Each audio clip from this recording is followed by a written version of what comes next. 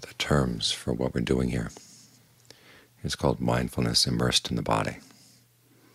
You want to keep the whole body in mind.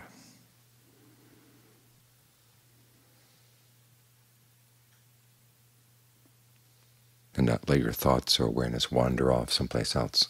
You want to be right here, fully right here, all the way down to the tips of the fingers, all the way down to the tips of your toes.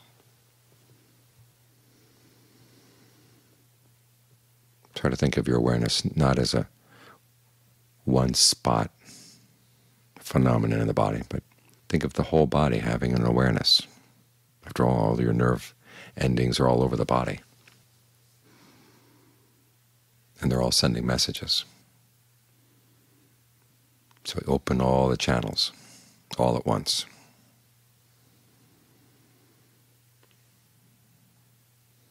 And see what that does for the breath.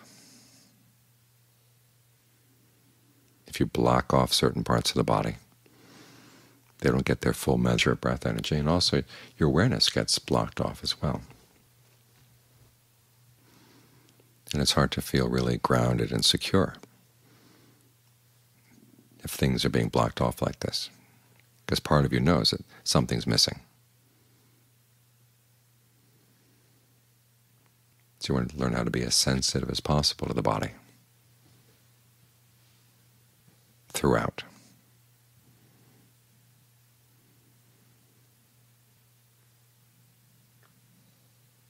And if you can keep your awareness filling the body like this, it's hard to slip off to the past and the future. To slip off, you have to shrink your awareness down to one little spot, and then it's like the future or the past are like a little tube. And when the mind is small enough, your awareness is small enough, you can go down the tube. If it's too large, you get stuck. You're here in the present. So try to fully inhabit the present moment. The image the Buddha gives is of a hardwood door and someone throwing a ball of string at it. The ball of string just bounces off. In other words, the impact of things outside just can't penetrate. You'll notice this sometimes. You're around certain people and you begin to pick up their energy. Not because you want to, it's because you've left part of the body uninhabited, and their energy can move right into that part very easily. And if they're nervous or upset or anxious, you find yourself going away from the encounter with some of that energy yourself. So try to ground yourself fully throughout the body. And think of the breath as a whole body process. All the nerves get involved in the movement of energy. And again, it's useful to have everything connected. If things are blocked off from one another, you have a sense that one part of the body is breathing in one direction, another part's breathing in another direction. They're working at cross purposes. It's unpleasant to be there, and so the mind goes slipping out.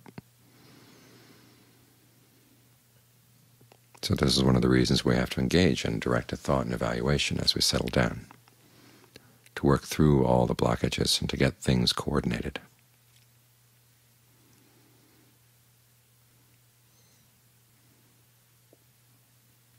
And to sensitize ourselves to this area that for many of us is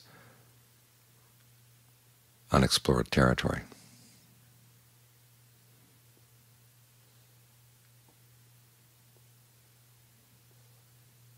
And it's important not just for the body. You learn a lot about the mind this way too, because as you're dealing with the breath and the body, you find that the breath is the interface between the body and the mind, or the body and the awareness. And the more you sensitize yourself to what's going on with the breath, the more you have a sense of what's going on in the mind too. When you really get to know the body, you'll notice that when a thought forms, there's a brief moment when it could either be a physical sensation or a mental sensation.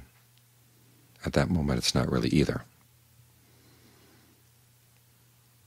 And what turns it into a thought is a perception, an image you have. You brand this. So this is a thought about that. That's a thought about this. It's about the future. It's about the past. this person, that person. Then it becomes a whole story.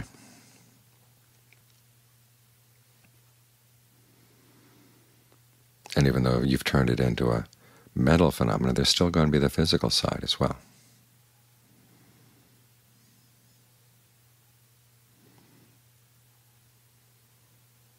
This is where the breath can come in and help you. If you notice that there's a oppressive emotion in them that you're feeling, and you'll feel it both in the mind and in the body. And what makes it oppressive is the sense of oppression in the body itself. Your heartbeat changes, the flow of the blood changes, the energy flow in the body changes. And even though you may not be able to articulate these things to yourself, you know it doesn't feel right, doesn't feel good. And no matter how much you try to reason with a thought, there's always that sense that there's something that hasn't been dealt with by your reason. You can't think your way out of some of these emotions because they've got their physical side as well. So you've got to deal with the physical side. And it's a useful approach to have when you don't really know what the issue is. You just know there's an uncomfortable feeling. Try to notice how the breath is flowing in the body. If you haven't been sensitizing yourself to the body, it's hard to gain a sense of this when things are all stirred up. So it's good to gain a sense of the body at normalcy, like we're doing right now. So you know that this is how comfortable breathing feels. This is how energizing breathing feels. This is how relaxing breathing feels, or nourishing. So when something's wrong, you recognize what's the problem. And you can provide a different way of breathing. Just think healthy breathing, nourishing breathing, relaxing breathing. See how the body responds. If it doesn't respond automatically, then you have to work with it. This may involve breathing in ways that feels a little unnatural for the time being. I've noticed, for one, that when migraines are coming on, it's really good to breathe as deeply as possible, breathe as long in as possible, to the point where it really gets uncomfortable. Then allow the breath to go out, then breathe in really long again. That seems to reset the body's energy. Otherwise it falls into vicious cycles.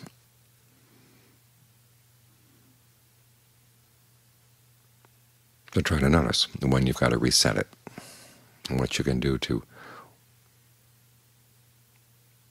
push it in the direction you want.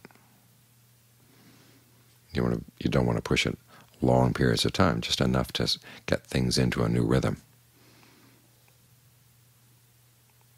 And then you can find a sense of ease, a sense of well-being that were not available to you when the breath is really going in weird directions.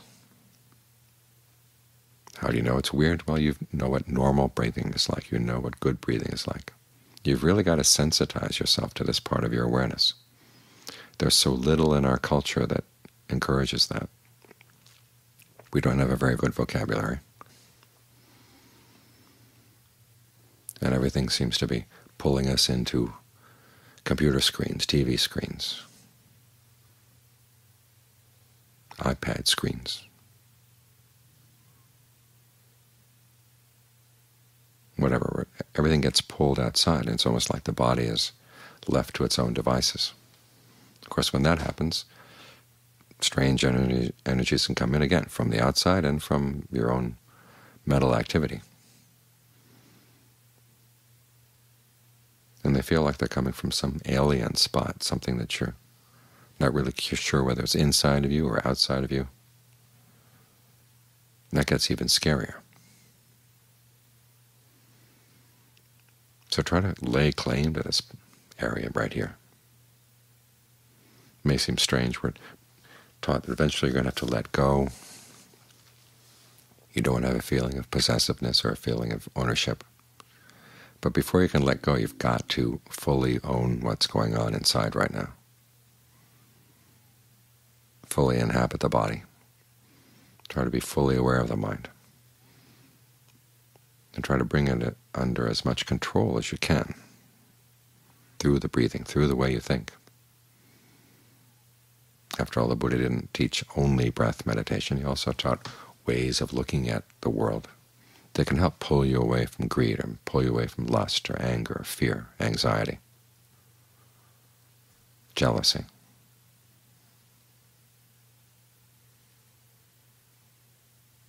Learning how to recognize these emotions for what they are and deal with them first from the physical side, then from the mental side, so that this becomes more and more your space. After all, it's right here that the Buddha says you're going to find awakening, right where you're sensitive to the body right now. The passage when they talk about people who are in deep concentration touch the Dharma with their body. And people gain awakening, touch the deathless with the body. It's not a physical contact, but it's right here where the sense of the body is right now. That's where you'll see these things. So try to familiarize yourself with this territory as much as you can. Or immerse your mindfulness here, so it's fully occupied and can't go slipping off.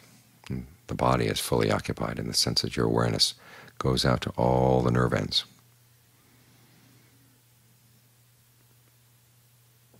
And every part of the body has its equal share in being aware. Aware, aware.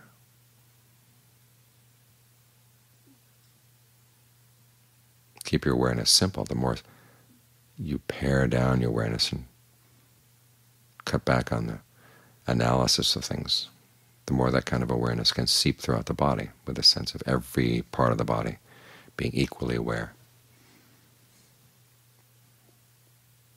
equally present.